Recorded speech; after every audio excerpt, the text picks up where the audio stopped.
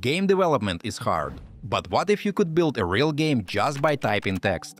That's exactly what Seele AI does. I'm Daniel. Welcome to my channel where I make smart tutorials. I'll show you how to create a fully playable 3D off-road racing simulation completely from scratch and without writing a single line of code. By the end, you'll see how AI can take your idea and turn it into a working game world.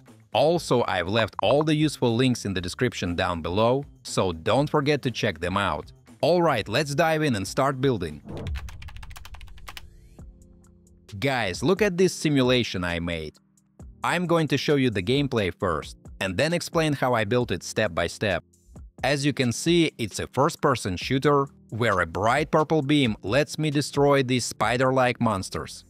There's a whole city around us, with different types of buildings, suburbs, and streets full of details. Even in the suburbs, there are more spiders to hunt. I can sprint using shift, jump with space, and move freely through the city. There are also non-player characters walking around. They move randomly using their own little AI systems, which makes the city feel alive. You can see a health bar too, and each time I shoot, I can eliminate more spider monsters. Alright, let's see how I made all this happen. First, I created a small, cozy 3D city block with narrow streets and first-person navigation. Then I added ambient city sounds like cars, footsteps, the hum of a busy town, and it worked perfectly. Next, the AI assistant named Seele began to think out loud about the process. It explained every step it was taking, showing progress in real time. At first, it created a cozy city block with first-person exploration, but there was one big problem. The player kept falling through the ground. So, my friends, I asked the platform to fix it. It started calculating the size of the map, adjusting the ground area, and trying again.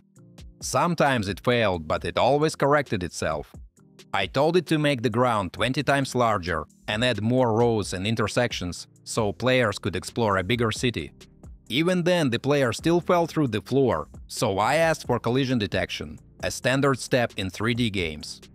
Finally, Seele added a solid physics layer, fixed the collisions, and proudly showed the new result.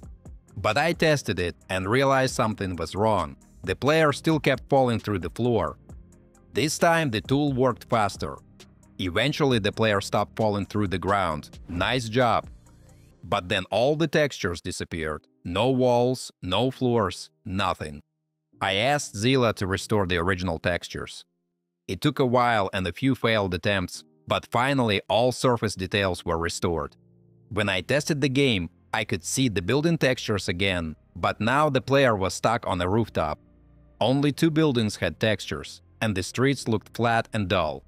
So I asked the platform to add realistic road textures and make the city look more natural. It did, and the result was way better. Next, I wanted the player to be able to jump with the spacebar. Seele added that function, fixed a few issues, and I asked for more building variety. 10 new texture variations appeared, and my city suddenly looked vibrant and full of life. Guys, let me take a little break to ask you to like this video and subscribe to my channel. It's absolutely free but helps me make even more fun tutorials for you. Thanks! There were still empty spots between the buildings, so I asked Seele to cover them with grass and bushes. I even sent a grass texture myself, which it used successfully after one failed import. The result looked pretty cool. Then came the spiders. I asked for giant spiders roaming the city, twice as many as the cars.